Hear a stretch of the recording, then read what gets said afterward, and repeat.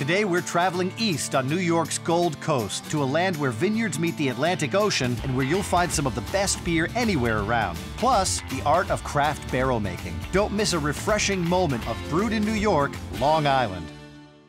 Discover even more local foods and beverages at Taste New York locations throughout the state. Whether you're at a state park, sporting event, or stopping at one of our New York welcome centers, it's never been easier to choose local and buy New York. Unilam, a family-owned business in upstate New York serving the building industry for over a century. You can spot Unilam's finely crafted timber products in breweries throughout New York State and beyond. Learn more at unilam.com. 1886 Malt House, proudly partnering with New York's finest grain growers to produce locally sourced, high-quality malt for farm and craft breweries.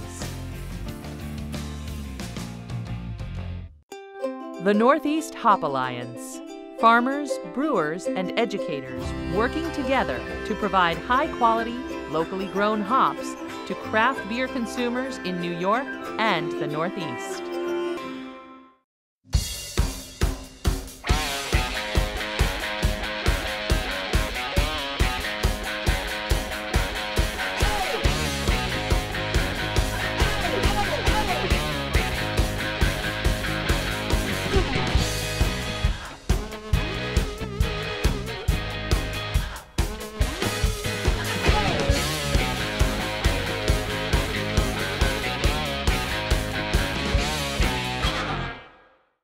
Long Island. The novelist Susan Jenkins said there are 10,000 different worlds between Great Neck and Montauk.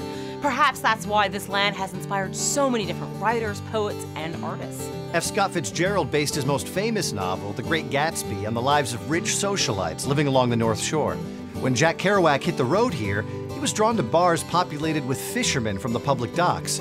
And Walt Whitman spent many of his formative years here, surrounded by the rugged, natural beauty that would later inspire some of his poetry. From Fire Island and Jones Beach to the Hamptons, Long Island truly has something for everyone. And if you're as passionate as we are about good beer, then you won't be able to resist its charms. Where are we going to start, Maya? Well, Matt, I decided to visit the historic North Fork and the seaside town of Greenport, and I can't wait to tell you about it. When you travel almost 3 hours east of New York City to get to the end of Long Island, it's hard to believe you're still in New York State. And the North Fork certainly has a landscape and culture uniquely its own. Unlike the Hamptons to the south, this quaint area is known for its uncrowded beaches, farm stands, and over 40 wineries. There's a historic maritime feeling to the villages here. The town of Greenport was once a major whaling hub and the oyster harvesting capital of New York State. So when two lifelong friends decided to open their brewery here, naturally they made it a point to celebrate the town's harbor heritage. Back when Greenport Harbor co-founders John Leahy and Rich Vandenberg were in college, they used to talk about opening a brewery one day. But it was only a dream for nearly 25 years until an old firehouse in Greenport went up for sale in 2008. The opportunity proved irresistible. In 2012, they expanded to a second location 7 miles away in the town of Peconic that dwarfs the original brewery. I wanted to know about their formula for success in a region known more for wine than beer. Tell me, how did you pick this specific location? We kind of call it an oasis amongst all the vineyards for good beer. I think the work ethic out here is really strong. I mean, they're farm people and they're sea people, fishermen, long-line fishermen still leave Greenport. And I think them seeing us and how focused we were on what we wanted to do, we did 95% of the work on original brewery ourselves. You know, they share that same kind of ethic. You have two different locations. Is there a difference between the two locations? The original brewery is right in downtown Greenport. It was an old firehouse that we renovated. So you get a lot more walk-up traffic. This was an old car dealership that we renovated. Love repurposing an old space like that. Out here, we're more surrounded by the vineyards. So It is almost two different type of demographics of people that come to visit us. Yeah. The original location is kind of the heart of the brewery. It's very small. We outgrew that in 2 years, and we always kind of intended that that would be the test kitchen, if you will, for Greenport. So that is what that brewery has become, and this brewery is, you know, more the home base, but this is our larger location here. You mentioned that it was an old firehouse. I saw a gorgeous fire truck. It looked like there was tap handles in it. We retrofitted it where we 6 tap handles on the side. You know, you have the 8-year-old kids that are, Dad, that's a cool fire truck. But then you have the 40-year-old fireman like, oh my gosh, that's the coolest fire truck I've ever seen. I'd love to know about this oyster festival that you two host. Every year we host it in Greenport on Sunday of Columbus Day weekend. And it's at the original brewery. It is our one festival there that we really focus on, and it's home, and it just feels great being there because, you know, most of our time now is spent at the second location. It is just really getting back to the heart of that original brewery and working with people that are super connected to, you know, the oyster farms on the east end of Long Island. We'll bring in 8 or 10 growers that are all regional to the area. We had like this great 2 local musicians that play these sea shanties. We brought the fire truck down and served beer off the fire truck. So, you know, it's not necessarily the kind of oyster festival that you have tens of thousands of people at, but it's really such an authentic kind of intimate village setting for us that it's actually really cool. In fact, John and Rich love the oyster harvesting legacy of Greenport so much that they even found a way to celebrate it that might surprise you. I have never heard of an oyster beer before. Is that something new to just specifically you all, or is this an old recipe? I think it's more of a harbor kind of style. There were over 24 oyster factories back in the early 1800s. It was at one point the capital oyster industry out here in Greenport. So it just seemed like a real natural fit. And then the aquaculture industry has really rebounded tremendously, and we're very supportive of that. Great symbiotic relationship with the waters and the bays and our brewery. If you think an oyster-inspired beer sounds a little fishy, it did to me too. So to understand it better, I sat down for a little tasting with head brewer Patrick Alfred.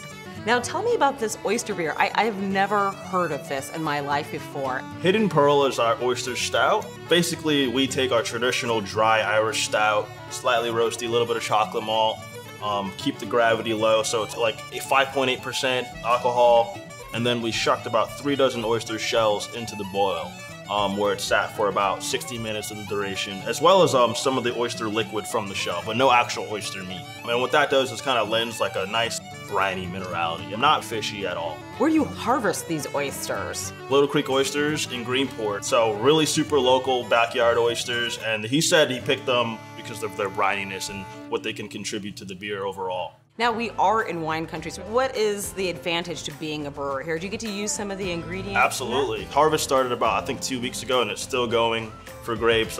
We do a beer every year with in collaboration with a different winery called Cuvée. And we use either grapes or the juice or both. We interchange with a white or red each year, and I believe this year we're using a red grape. So definitely just tying into like locally produced, you know, any kind of ingredient that we can get our hands on. So it's not just oysters that make it into the beer, but all kinds of local products and flavors. And their commitment to local agriculture extends to the restaurant side of the business as well. We definitely utilize local, you know, as far as all of our produce is actually grown right across the street. And the seafood's pulled right from Greenport Harbor and local fish purveyors. What's it like being owners of a brewery? I think what's amazing about it is to be able to kind of interact with people that come in that are exploring beer, kind of learning about beer, not certain about whether or not they really like beer, and then being able to kind of watch their eyes open wide when they taste something that they really love and have that experience. And it's a great place. I have one other question for you. What do you see next? Are you guys going to try to open another location? No. Okay. This is it. We're very happy to be in the space we are and making the amount of beer that we make and making the kinds of beer we make. So there are absolutely no goals to go any bigger than what you see here. Hey, I think it sounds good. I mean, you got a good hand. You just got to call it. John and Rich definitely drew a straight flush when they went all in at Greenport Harbor. Just like a game of poker, you need a bit of luck and skill to win. Except in this case, the winners are the people of Greenport and everyone who's had a chance to sample what this brewery has to offer. Long Island is home to many great artists, and if you want to see a perfect example, look no further than the label art for Greenport Harbor. East End artist Scott Bluedorn created a series of surreal ocean-inspired images for each one of Greenport's flagship beers. It's just one more way they celebrate the art of craft. Being a small craft brewer allows you the freedom to differentiate yourself in all kinds of ways, from the branding and packaging to the way the beer is made. Barrel aging, for example, allows a brewer to create really unique flavors, sometimes flavors that have never existed before. And some of this flavor comes directly from the individual barrel in which the beer is produced. So choosing the right one is important, and it's led many brewers to seek out the highest quality barrels they can find. And the demand for high-quality barrels has helped bring an industry back to New York that had been gone for a long time. I'm Kelly Blazowski. I'm married to Joe Blazowski, and he and I together own Adirondack Barrel Cooperage here in Remsen, New York. Well, my husband and I came upon the fact that there was a gap in services for the craft beverage industry. You know, craft beverage producers were having a hard time finding barrels. In 2014, when we started looking into it, there were no barrel cooperages in the Northeast United States. Well, the thing that's driving this resurgence in barrel coopers and barrel coopering is the resurgence in craft brewing, distilling, and wineries. Our whole goal has been to focus on the smaller craft beverage producer. We'll produce 1 to 50 barrels and anything in between. When I got into this, I wanted to build a better barrel, and we're building a very consistent, very high quality barrel. My background is in construction. I build things. I've always done that. And I've always tried to be as good as I can be and take it to a different level. We're just a small 4-man crew, but I've got a great crew. They're all very good. We blend high-tech machinery with old world ways. We've had all this machinery custom built for us specifically. It's not easy to build barrels. There's a lot of process that goes into it. Firstly, machining the wood. We use a very high-tech process for that. We have a CNC stave joining machine that produces really good stave flanks. We use all 24 to 36 month air-dried lumber. We don't do any kiln-dried wood here. It sits out in the rain, the snow. It mellows the wood. We raise them up into skirts and we bend those barrels. We low temperature toast. We don't do any steam bending here. So that fire bending and that low temperature toasting adds another whole layer of complexity to the barrel as far as flavors go. There's no glue. Those hoops are the only thing that holds that barrel together. So during the heating process and then the pressing, we're marrying that wood together. We're smashing them joints together, creating a watertight joint. All our hoops are pressed the same, so our hoops aren't all over the place. If you look across the row of barrels, every hoop is pressed the same height, and those are the pressure points on that barrel. We've been in production almost 2 years now, and I've not had one barrel come back yet for a leak. And then we have a one-of-a-kind charring process that is very, very accurate. You know, I tell people that we use a dragon to char our barrels. We feed him and then he chars our barrels. I can achieve certain flavors with certain temperatures and certain types of wood. Caramels, vanillins, smoky and nutty, marshmallowy, bread. We can actually dial those temperatures in exact and reproduce that every time. Really the most exciting part has been just to serve a growing industry. You know, it's great people, they're very passionate about their craft, whether it's distilling or winemaking or brewing beer. You know, they often cite that they're really excited to be able to tout that they are going from grain to barrel to bottle with a New York made product, ingredients, and process.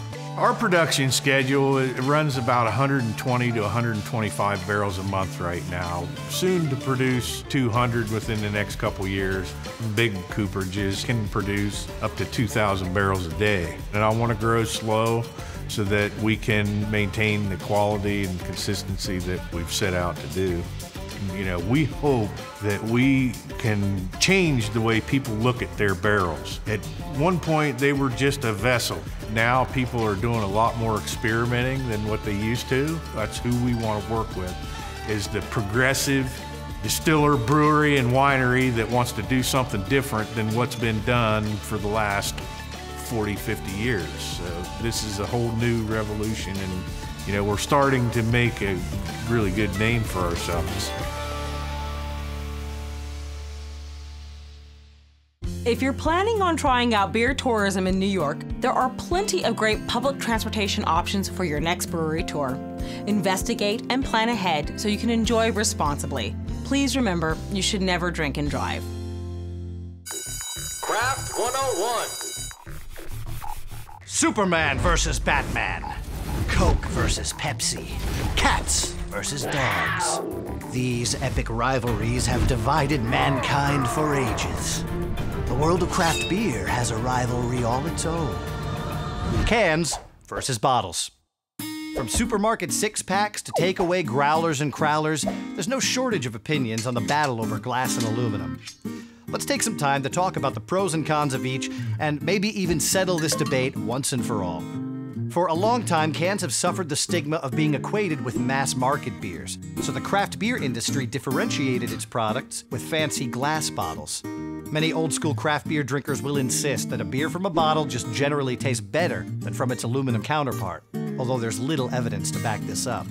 But lately, cans are steadily making their way into production lines and onto store shelves. So which is better? While some would argue that aesthetics or personal preference are reason enough to choose one over the other, there are actually some more technical considerations that guide the debate. At the top of that list is the preservation of the beer's flavor. Light, oxygen, and heat are the three biggest enemies to a great tasting beer. Keep these three things in check, and your beer can stay as fresh as the day it left the brewery.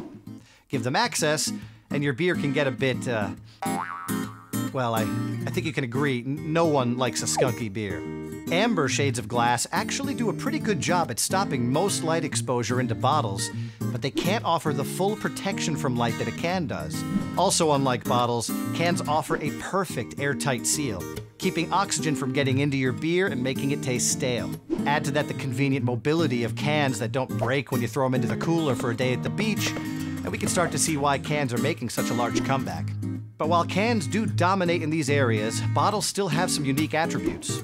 Belgian styles, for instance, undergo bottle fermentation. This involves adding a little extra yeast and sugar before the final corking. And because the seal isn't perfectly airtight, the bottle can accommodate this extra boost. Attempting to do the same in a can could cause it to explode, which, as you can guess, is generally not great for beer. So while cans can keep your favorite IPA a little more crisp than a bottle, those maltier Belgian styles you love so much wouldn't quite make it to your home without the classic glass bottle. In my opinion, cans just have an undeniable aesthetic. The labels look cooler, especially on a tall boy. So, have we broken the stigma? It's cans, right? Well, for what it's worth, my money is on cans, but whatever mode of transportation you choose, as long as tasty craft beer has somehow made its way from the brewery to your mouth, there's really not much worth fighting about. Soup strainer. Caterpillar. Bromo. Do you know which brewery I'm speaking about yet? Moustache Brewing in Riverhead, Long Island may have unwittingly embedded a lesson in its kitschy name. Growing a handlebar mustache takes commitment and patience, and the same is true for launching a successful brewery. I am Matthew Spitz. I am one of the co-owners here at Moustache Brewing Company, along with my wife. I'm Lori Spitz. I'm the other co-owner, the non-mustache half of the brewery. Our mission is to make universally enjoyable beers for everyone. We have brown ales and porters and cream ales and pale ales, more of your traditional kind of craft beers, but we also do all these crazy IPAs and new and experimental things with hops and fruits and things. We can satisfy a lot of different levels of craft beer drinkers. Some of our signature beers are Milk and Honey Brown Ale, our Sailor Mouth IPA, Lawn, which is a cream ale, Life of Leisure, which is our pale ale, Everyman's Porter, Wanderlust, ESB, which is English style. In the tap room here, we try to really pull in the community space kind of feel. We have long tables that are communal tables. We invite people to bring children and dogs, and you can bring in outside food and just come and hang out if you want. We have people that come, they'll have work meetings here. You know, they'll just come here, grab a pint, stand around a table, and just discuss what they have to do. If people come and do homework, read books, it's great, I love it. Having that kind of space where people come and meet and have conversations and enjoy each other's company Instead of being glued to a TV screen, it's a third space. It's not home or work, it's here. One of the things that's really important to us also is giving back to the community. So we do a bunch of different beers throughout the year where we donate a portion of the profits to cleaning up like the local water, educational scholarships. When we opened, we auctioned off the first pint ever poured in our tasting room for I think about $250. We donated the money to a local animal shelter. We have a captive audience, and when you have a captive audience, if you can do something good with that, that's important. So Matt and I went to high school together. I was one of the leads on stage crew. She was helping build a lamppost, I think, and that's what I was doing. She caught my eye, and the rest is history. Yep. Being married to your business partner, finding that work-life balance has been challenging. There's never the separation of work and life. Sometimes we have to designate, all right, we're not talking about work during dinner tonight. That's also one of the great things about being married to a business partner is the expedition of ideas and stuff. You don't have to wait until you go to work the next morning, write an email or whatever, like, oh, it's just right here and it happens instantly. A lot more things happen faster that way. Homebrewing is what spurred opening the brewery for us. We had a friend who was a professional brewer. You know, we were at a bar one night and he was like, yeah, you can do this at home and brew on your stove. And we're like, really? We're like, all right, let's try it. So we bought all the ingredients, and the next weekend he came over, we brewed. A couple weeks later, we had our friends over. We drank it. Nobody got sick or died or went blind, so we did it again. And then probably, back in 2011, I would say, 2010, 2011, we got really serious into figuring out, all right, what does it really take to open a brewery? How can we feasibly really do this? We had a friend that had done a Kickstarter, and we're like, you know what, we'll just try this. We raise the money, great. If we don't, either maybe we weren't supposed to be doing this, or we just gotta find another way. And we raised over $31,000, so we had a goal of $25,000. We were like, oh crap, we have to actually do this now. Yeah. At the time, when we were, time to come up with a name for our brewery, it just kind of fit. It was under my nose the whole time, It was, when we started, it was her and I doing every single thing here. Yeah, we jackhammered out the floor for the drains. Apparently they let you do that at the hardware store. They just let you leave with a jackhammer and just, good luck, guys. I was working, a full-time job still, and so I'd get out of work, I'd come here, I'd brew a batch till 4 in the morning, and then go to work the next day. It was crazy. I did, and I still do everything on the back end. So I'm doing all of the logistical stuff, the paperwork.